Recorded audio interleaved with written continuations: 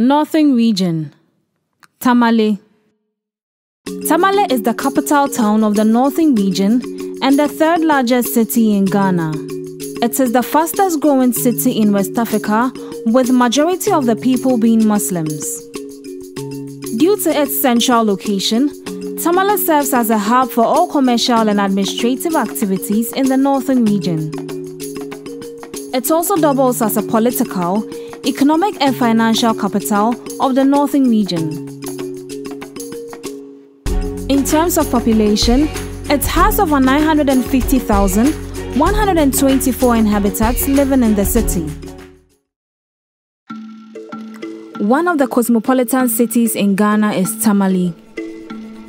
The media is very vibrant and plays a key role in informing, educating, and entertaining their audience. The city is also strong culturally and supports women in entrepreneurship. In Tamale, we were able to map out 10 organizations, dominant being radio stations. That was 6 of them, 2 TVs and 1 blogger, and then 2 women enterprises. Tamale had the very cosmopolitan feel from the 3 other northern regions that we visited. We found out that there was more economic activities in terms of women doing something. And then the cultural aspect was also very, very evident. In Tamale, one thing that really influences the economic activities in the region is the fact that there is a chief that is solely dedicated to commercial activities, and he's the Daklima. And we got to know that because of the fact that the Daklima means chief of markets. So automatically anybody coming into the region to do business or anything significant happens to visit the Daklima's palace. And this influence has an impact on the kind of businesses that was being done in the region. We got to know from some of the media personnel that we spoke to that brand promotion and visibility was key in the region. So what businesses were doing was that they would engage popular personalities in the media to promote their businesses for them. So you find out that there were a lot of skits, short videos that was being done by radio personalities or television personalities to promote certain businesses and brands, which was a very interesting aspect that we saw. On the part of women, we realized that women were very active in the entrepreneurial space. Though, just like the other regions, women were engaged in agricultural activities of agribusiness, like buying and selling and stuff like that. Women were also into more or less operating restaurants and food joints. We had a lot of, we got to know that a lot of women were into agro processing of shea butter, groundnut paste, and other household essentials. Another peculiar thing that we came across in Tamale that later ran through the other regions was the fact that there were advertising agencies that were mainly from the south, which is the capital, Accra, who were into business promotion, adverts and stuff like that. So these agencies were the organizations that engage the radio stations when it comes to adverts. So we got to know that business was not something that people really took their time to research and then get into, but they did it based on trends, which was something that was happening in the other regions. The city of Tamale is vibrant and entrepreneurial at heart. The youth are coming up with many small business ideas that are virtually run online. Fine-tuning their products' quality standards will go a long way to help make their businesses sustainable. There are a lot of NGOs that are helping to develop human capital over there. However, there is very low patronage from women, even when the product is free, or even when the training is free, and a lot of other perks have been offered, from free lunch and all that. Women still do not come in their numbers as is expected of them. So as to how that can be changed is a real challenge. It's a real challenge, since there are other factors that has to be solved, from having permissions from their parents, or even the women themselves believing that what they are coming to learn, they can really apply it. Some women feel the roles they are being trained isn't really their thing. They are used to cooking and cleaning, and they don't see any future beyond that. In Tamale, we visited 2 second cycle institutions and about 3 NGOs that are working to help improve the lives of people over there. And the same problem was running through, where women engagement was quite low, even though it has improved dramatically over the years. And it has to do with the mindset of the people, the mindset of the women, how confident they are, and if they believe that what they are learning can really help to improve their lives. I believe this can be resolved if we are able to present to them successful women who are homegrown from Tamale and can share their experiences with them and can share confidence and let them know that if I can make it, then you too can make it. Tamale, with one of the fastest growing economics in the northern sector of Ghana, has great entrepreneur opportunities resulting from indigents running businesses in all sectors. The region holds a large number of institutional head offices for the northern sector of Ghana. This gives the local entrepreneurs a greater chance of access to finance and other financial supports. So Tamale is the capital of the northern region. It's a fast-growing region in the suburb region of the country. It has a lot of traditional businesses going on there, which is boosting the finances of the region.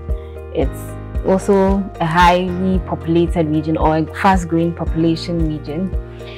This is bringing about some traditional businesses, or they producing their own things to be able to support themselves in order not to exceed their budget, which is in turn giving them a high rate of finances. There are a lot of financial institutions there, and actually the region, or Tamale, is the town that holds most of the head offices of some of the financial institutions in the northern sector of Ghana. They hold most of their head offices for the financial institutions. In Tamale, we have lots of financial institutions and investors willing to support startups, willing to invest in them, especially when they are producing local stuff, when they're producing things that is going to be of high benefit to the region, things like shea butter, things like millet and the likes, which in turn bring returns to the region. During our engagements in Tamale, we were able to speak to 5 banks and then 4 microfinances and savings and loans. We spoke to them, and then we realized that the managers there, or the staff of these financial institutions, are willing to support and help all these startups and local businesses, help them to structure their businesses, help them to give them networking sessions. They're also giving them free advisory services. They are giving them monitoring. They go and inspect the businesses to make sure that they are on track. In areas in the region where they have low literacy rates, where they are not able to invest into technical stuff there, they give them the trainings, they give them the support in every aspect, be it general literacy or financial literacy, and then they give them insight. If you like, for instance, they decide to venture into this particular kind of business, probably maybe they want to go into mining, they want to go into petty trading or transport. They give them insights into that particular industry to be able to make sure they know what they are going in for, the do's and don'ts, all circumstances related to those kind of businesses. In the long run, they have a smooth business flow. Before they decide to support a business, they make sure that they have all the requirements needed from the startup. That is, they having guarantees, they having security, either in form of a landed property or lien. Lien is where you put money down for money, so they hold up one of parts of the loan you're coming in for. So let's say maybe you're coming in for 100%, but they'll hold like 1/3 of it in your account, and then they give you out.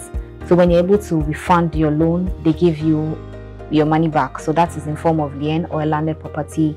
You're supposed to have, and then make sure that you have a continuity plan for your business, so that in case anything happens, in case you pass on or something happens, your business shouldn't stop at where you end. It's continuous. So with this, they are assured that they're not going to have bad debts, or they're not going to run into bad debts. They're not going to have the problem of people not being able to pay back loans taken, and then they end up running away into other towns. And then they also, the problem, or one problem that they face, is location. How to, with location of people, because I can create a business, or someone creates a business at this location, they don't have maybe the right location or maybe the right address of it, they decide to move their business to another place. Now locating them from one point to the other point is a problem. So with that, even if there's a default in payment, how to get them from there to their new business place is quite difficult. It's one challenge they face as a region. And then the literacy rate in general, but they try as much as possible to leverage the literacy rate by training them to be able to get more entrepreneurial programs or more startups in the region. Tamale possesses one of the fastest growing economies. We were much impressed with the startup culture and the size of popular businesses around. We interacted with over 20 companies, including tech startups and farm businesses.